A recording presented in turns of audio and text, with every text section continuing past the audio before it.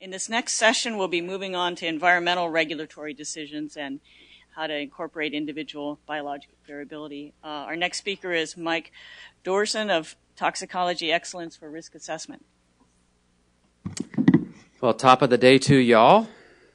It's good to be here, and thanks for the planning committee to invite me. So now for something very different. I'd like to do a talk that's interactive, so I'll get the chance to ask you some questions. You can, of course, participate if you wish, or not. But I'm going to go through a presentation that talks about a little bit of history, some of which is still relevant, and some of which I think might be considered politely to be archaic, especially in light of today's, some of today's talks. In fact, in light of all of today's talks, perhaps. Then I'm going to talk a little bit about current practice. Over the last 20 years or so, we've had a number of scientists within EPA, IPCS, Health Canada, and elsewhere try to move the science of this area forward, and they have, and I'll share some of that with you.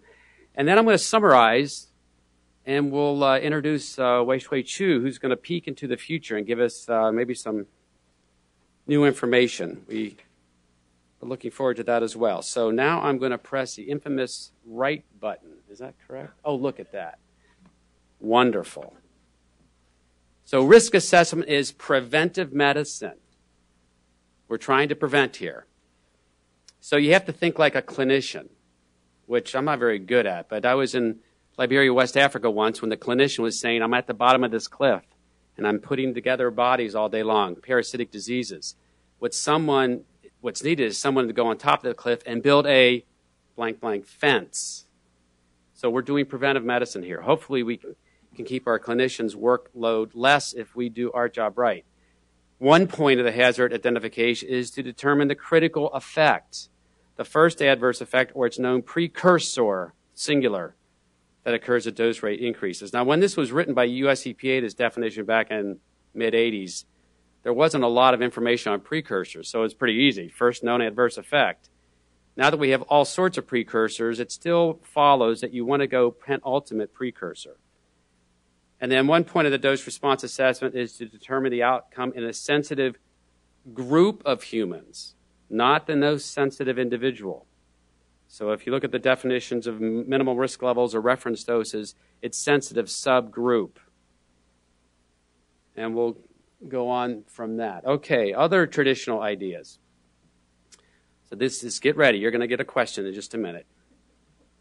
You're going to get tested. If we had an array of effects that were all linked to one syndrome of toxicity, what would be the point of departure for the dose response assessment? So Dr. Ashford talked about this earlier. It's the effect you have to focus on. So effects don't come by themselves. They come in syndromes. The clinician is thinking, what's going on here? It's a sequence of effects. They're all related. Which one do I pick if you're trying to prevent? If we only had 8 fingers, what would be the default composite uncertainty factor covering experimental animal to human and within human variation? Don't answer this right away, because I bet you would be wrong. In fact, I'll bet on it later, but if you want to take us up on the question and answer, you can give what you think is the answer, and if it is, I'll pay up on the bet, perhaps. Okay, so now you thought about the syndrome of toxicity. How many folks in the audience know the perchlorate story? Raise your hands. Okay, you have to keep your hands down now. You can't participate in the next question. All right? All right, so the question here is, this is right out of the National Academy of Sciences, 2005, and they were saying, hey, here is the syndrome of toxicity, the sequence of effects. The question to all of you folks that are perhaps a little naive in this area is, what is the critical effect? And we're going to do a test. We're going to go backwards. Okay, the critical effect is the first adverse effect or its known precursor. So what's the critical effect? Now, I'm going to give you a hint. It's not these two. Those are methods of exposure. So you're going to raise your hand when you think we've come to it. Inhibition of iodine uptake in the thyroid. Raise your hands for that one. Okay, next one. Serum enzymes going down. These are the thyroids or the pituitary enzyme going up. How many about that? Okay, the next one is thyroid hypertrophy or hyperplasia. How many people think that's a critical effect? We had a few there. How about hyperthyroidism, the critical effect? Oh, you guys are being way too nice. Okay, it's not either of these two. All right, so they're clearly beyond the adverse effect. So according to EPA's definition, the first adverse effect or its known precursor, singular. So each of you picked different ones, and not surprisingly, so has the literature. People out there have picked different effects. Some because they believe that this precursor or this one is appropriate. Some because they don't necessarily believe that this is the first adverse effect. And as a result of choosing different precursors or the adverse effect, one of these four perhaps, not surprisingly, you get different safe doses for perchlorate. Some of them are different than the others, and some of them different by 2 orders of magnitude. So it's important to, as Dr. Ashford said, to talk about the adversity or the syndrome of effects here as you step forward. Okay, traditional uncertainty factors. At least within US EPA, there are 5 of them. We're only going to actually talk about within human. But there are others as well. And some folks, they don't necessarily distinguish these 5, but they use areas of uncertainty that are similar. And of course, there are some misconceptions along with uncertainty factors. First, about hormesis. Should not be considered. Well, I think it should. We're not going to talk about hormesis today. We don't have enough time. Studies with small n are not useful. Au contraire. If I've built a wonderful RFD on the basis of dog studies on cholinesterase inhibition, and I want to take that to the bank and put it on IRIS or wherever, and I have one human well characterized at that particular dose, and I see a 50% decrease in plasma cholinesterase inhibition and a 20% decrease in red blood cell, one human, one study, I have a problem. I don't think that dog reference dose is good, even though I've got uncertainty factors and everything in there. So 1N is important. And so you're going to value all information. In fact, if you back up, I almost hesitate to do this, but I'll do it anyhow. If you back up to this, there are human studies where we have a no observed adverse effect level of 7 individuals for this endpoint and a no observed adverse effect level in 7 individuals for this endpoint. Which NOEL gives you more information? Okay, who votes for this one? Who votes for this one? Okay, you guys we need more coffee. Okay, the NOEL that gives you more information is this one. Because you know the sequence within this thing. These are linked together. So the no effect level here, you're not sure what happened here, especially if you didn't measure it. But down here, if you're getting a no effect level, you're more likely to have no effect levels up here. So you have more information with one particular NOEL. Oh, thank you. Yes, the water here is all over the table. Okay, we're going to unpack this slide a little bit. Let's just focus, however, on one aspect. We're going to focus on the human dose response curve here. So here's the human dose response curve. Here's the no observed adverse effect level or the benchmark dose, to use our current parlance.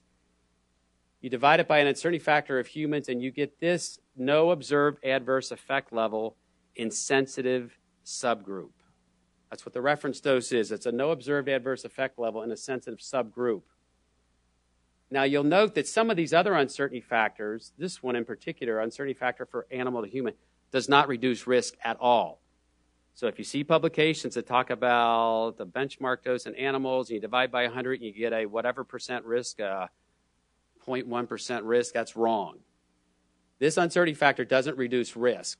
Neither does this database uncertainty factor. Neither does subchronic to chronic. You're going from one dose response curve to another. That's the intent of those uncertainty factors. This uncertainty factor reduces risk, the low observed adverse effect level to its no observed adverse effect level. So we're just going to focus on this one right here. But again, we want to talk about this particular description. And we're going to focus in on this particular factor. So what is this factor for? This is the target, part of which is today's emphasis, that you're going to target this particular uncertainty factor. General physiological variation, human population, potential sensitive subgroups, Notice as a risk assessor, I haven't said anything about gene variability here. People with pre-existing conditions, maybe that gets factored in. I think you would emphasize that. It's not intended to cover hyper-susceptible subgroups. The RFD should be low enough to keep you from getting sensitized. If you're sensitized, it's not low enough to prevent you from reacting. If you're an organ failure, I don't think the RFD is going to help you. If there's no information available, a default value of 10 is used. And if the RFD is based on human data in a sensitive individual, like it is for nitrate, fluoride, and others on EPA's IRIS and other groups, a value of less than 10 is used, a value of 1 is often used. If you have a no observed adverse effect level in a sensitive subgroup of children for methemoglobinemia for nitrate exposure, that is the reference dose. There is no uncertainty. The uncertainty factor in that case is 1. Okay, so let's unpack this uncertainty factor a little bit. Casseret and Duell, 6th edition, page 19. I'm a toxicologist, so we got trained on this thing here. Of course, the top graph is mortality frequency. This is, of course, the bell-shaped curve that we were all grown up on. Here's your cumulative mortality, same information here. And here's a probit analysis. Tried to straighten out the line so we could do projections of whatever. I'm not quite sure. And, of course, the toxicologists don't deal with negative numbers very well, so they added 5 to the z-scores and made them probits. It's the same as a z-score. I think this is a z-score of 0, and this is -1. And you can see that's how we look at this. And the within human variability can be seen as different responses on the dose-response curve. The sensitive individuals are the ones, of course, by definition, that respond first. Okay, back in 1983, there was an attempt to look at log probit slopes for LD50s and animals. There's a big pile of data, 400 and some responses. And it turned out that when the log dose response slope was in the range of about 1.4, that the factor you would need to go down 3 standard deviations was quite high, 30 to 100. If your log probit slopes were a little bit higher, like a value of 2, you need a factor of 10 to 30, somewhere in that range. But most of the probability was with log probit dose response slopes that were actually greater than 3. And in that particular case, if you believed that a 3 standard deviation reduction got you to the sensitive individuals, which it would get you in that area, then most of the chemicals analyzed, a 10-fold uncertainty factor would be good enough to get you down 3 standard deviations and beyond. Well, let's unpack that a little bit. This is a slide out of a publication about 10 years ago. Here's your animal dose response curve, cumulative risk. Here's a human curve. We don't really know where the human curve is. It could be over here, but we think it's flatter because we're more heterogeneous than the animal population. Now we're going to just do one more slide here. Next slide. Same information. Now, instead of cumulative, this is the frequency plot. So we have animals that are more homogeneous than the humans.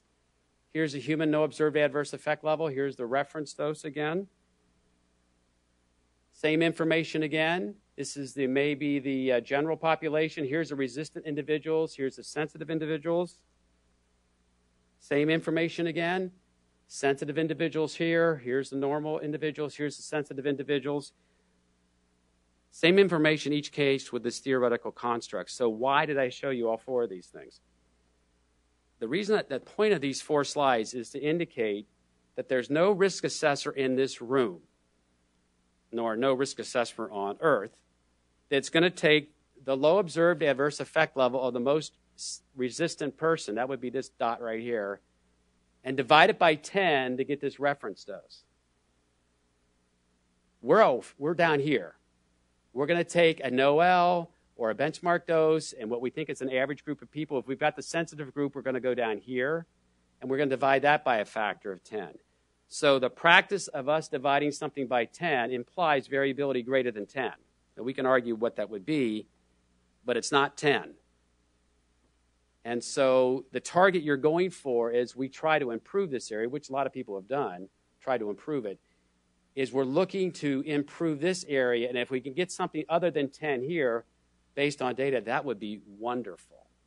but don't characterize what risk assessment scientists do as taking the immense human variability and dividing it by 10 to get the safe dose, because that's not what we all do. Okay. That's sort of what we have been doing, some of which are still relevant. Let's talk about what has gone on now in the last, 20 years as we've adapted very slowly, and we've come up to this chemical-specific adjustment factor. EPA calls them data-derived extrapolation factors, and we've been working on this concept now for at least 20 years. And we're getting to the point where risk assessment people expect this. If you come into a peer review and you have a document and you have kinetic data comparing humans and animals and you have not done this adjustment, we're going to say, that's really good. Come back when you're ready. We want to see the adjustment. We want to see you use the data to do the adjustment. And there's guidelines to do that. Again, IPCS has guidelines, so does EPA. All right, so here was an old attempt with boron back. There's a bunch of different people tried this, EPA, Health Canada, IPCS. And what we looked at was boron. And we found out that absorption's complete in animals and humans. Distribution occurs by passive diffusion, no metabolism. That was pretty easy to pick those numbers. When we went to clearance, 3 to 4 times faster in rats than humans. Notice that we defaulted a little bit conservative. We said 4. Okay, we're comfortable with that. This is kind of the first time we've ever done this. Total kinetic variability, 4. Now, it turned out the IPCS guidelines, the default was 4. So we did all this work and we came up with the default. I can't believe it. We do all this work and we get the same as the default. What good is this thing? Well, Jay Zhao of EPA now, he was at TARE at the time, just consoled me and said, hey, it's data-derived. This is good. I thought, okay, fine. The dynamic default, we retained at 2.5, so the interspecies factor to be applied in this particular case was 10, which I guess was chemical-specific adjustment factor. Oh, well. We went through within human variability. Now, this is the factor where you're targeting for this conference. Same as absorption, distribution, metabolism, 1. Elimination, 1.8. This was based on a variation in the human parameter of GFR. And the human parameter variation in pregnant women was considered, we went 2 standard deviations because at the time we thought 3 standard deviations was not compatible with life. Now, that probably should be revisited. In 1988 or 1998, it seemed reasonable. Actually, it was revisited by US EPA, and they've had a slightly different value. The default was 3.2. It was retained, so your factor is 5.7. So that led to an uncertainty factor back in 1998 at 57. We just couldn't see 2 digits of precision, so we said 60. EPA came along, redid this. I think their data-derived factor was based on 3 standard deviations instead of 2, so they used a factor of 2. They came up with an uncertainty factor of 66, data-derived or chemical-specific adjustment factor. Okay, I'm going to race through a couple other slides because this goes right to the heart of what we were talking about today. How good is this tenfold uncertainty factor? Well, you can look at the information from Rennick, and they're looking at a sub-factor of kinetic variability. In 19 of 22 chemicals, the sub-factor, 10 divided into 2 sub-factors that are equal, is about 3.16. It's not about it. It is to 3 digits. And in 19 out of 22 chemicals, that factor was good enough. There were good enough less than 5 for all 22. A drug, Bruce Nauman, is with Merck at the time. I think he still is. They published a paper. They didn't have a lot of data, but they had 3 for 3 in this particular case. Rain did some earlier work, and you could see newborns were poor at clearance, and so it only covered 71%. Harvey Kluhl talked about earlier if it's a metabolite that's the toxic moiety, newborns are actually going to be better because they don't metabolize. And you can see the other things right here. A couple other pieces of information here. This is the Rennick data. Again, you've got a comparison of kinetic parameters where the value of 1 indicates that the adult and the child is the same. And you can see these are comparisons of mean values. So in most of the time, the adult is the more sensitive subpopulation, a few times a child is more sensitive. So this is just data indicating whether that tenfold for this particular subfactor is good enough, or in this case, whether 3.16 is good enough. And you can see here's two examples where you needed a factor of about 5.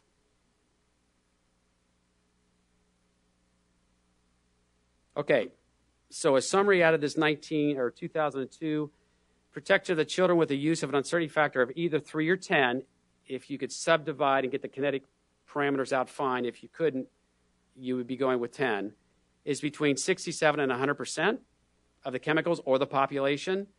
Newborns or premature infants are generally more sensitive if it's a parent compound, but of course, if it's not a parent compound, if it's a metabolite, they're more resistant. If you ever take a bottle of Tylenol and work out the milligram per kilogram per day doses, you're the sensitive individual, not your child. Protection can be as low as 60% if you have severe disease. Bruce Nauman showed that if it's kidney failure, there's more variability. And then studies in the large population suggest that near 100% of the population is achieved. You can actually go into that, and Bob Sonawani and Gary Ginsberg and others have published data in this area as well that shows really good information. Okay, now we're going to do a couple case studies.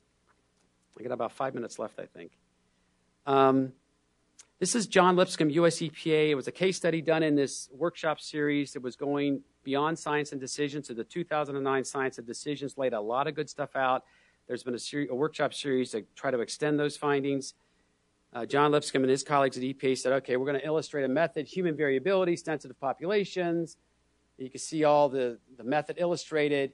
The problem formulation is, how does metabolism impact toxicity? We know that the enzyme content varies among humans. We've got in vitro data on the available enzyme. We've got a PBPK model. So here's the question. How does variability in enzyme activity influence metabolism? Wow, there's a 700-fold variability in the enzyme activity. Wonderful. It reflects a 2% variability in vivo. What's up with that? So we got 700-fold variability, well beyond 10-fold. Although I'm not so sure it's well beyond the 10-fold as we use it from the low end of the dose response curve. But be that as it may, there's only 2% variability in the kinetic parameters measured in the particular study. Well, why? Blood flow limited metabolism. Even if you're poor at metabolizing this, it's one pass, 100% hepatic, one pass clearance. Even you can metabolize all the chemical coming to your liver. And it's seen for several VOC substrates. So the idea of a physiological limit is important when you start to look at variability in human genomics. Now, is it always a result? Of course not. If the first pass metabolism in the liver is well below 100%, it's not that way. If a parent chemical is the toxic moiety, it may not be that way either. And so there's some good information, not only in this particular case study, but also in the TCE IRIS document. Dr. Wei-Shui Chu is the lead on that. And so you can look into that document, see other sources of variability. Okay, you can also look at mode of action, understanding. This is not only are we looking at chemical-specific adjustment factors, but we're looking at modes of action. And you can actually determine the safe concentration of nitrate in drinking water, or at least guess it. Well, by understanding nitrate needs to oxidize hemoglobin, clinically, 10% oxidized hemoglobin in the blood will be the clinical finding of methemoglobinemia in the child, and we can estimate how much that is by just going through this exercise. Now, is this exercise definitive? No, because we haven't talked to a clinician, and we need to do that if we wanted to make it more definitive.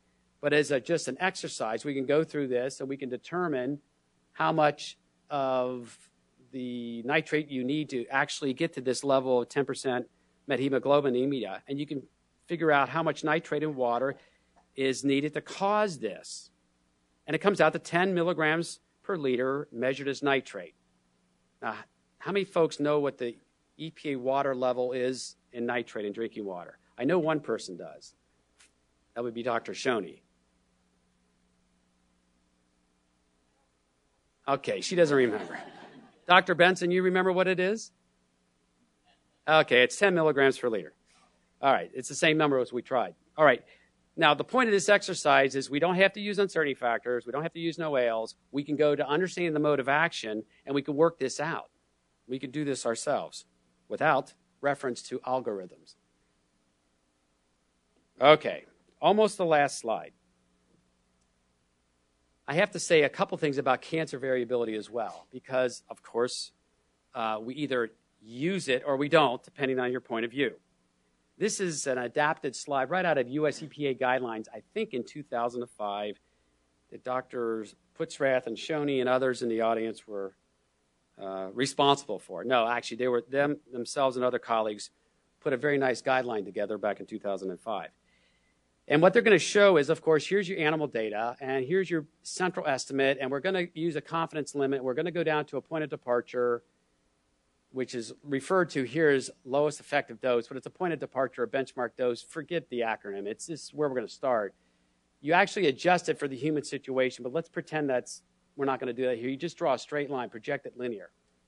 That's what we do when we know the mode of action is mutagenic, or we don't know the mode of action. This is what EPA and others do. All right. However, if we know that the linear math, doesn't reflect the mode of action, then we're going to use something different.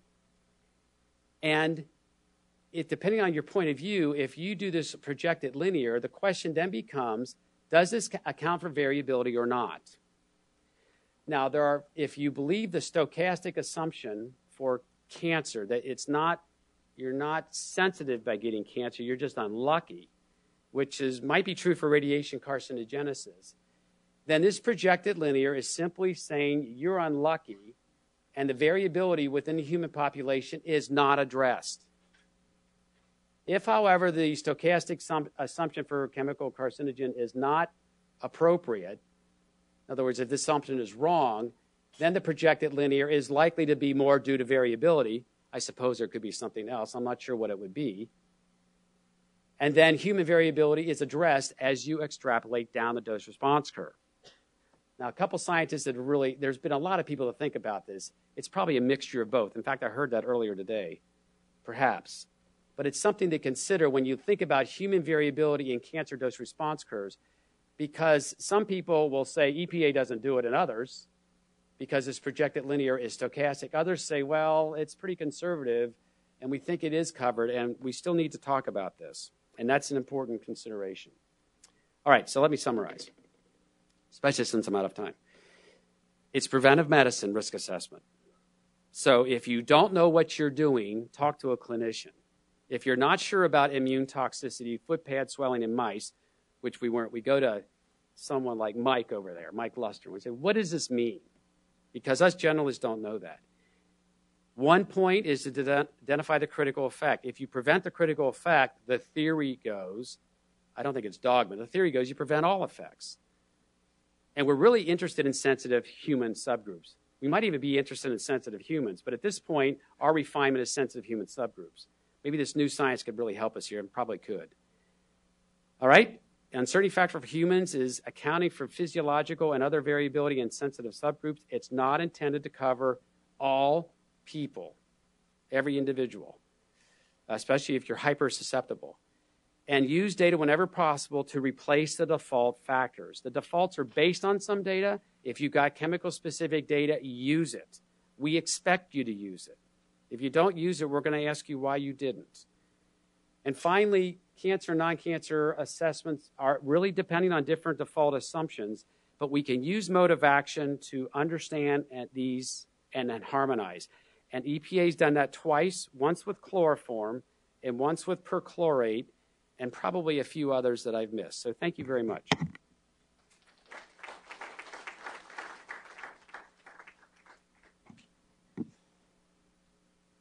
Since nobody's crashing the podium to ask Mike questions, and we are short on time, and we'll have a panel discussion as long as people are willing to put up with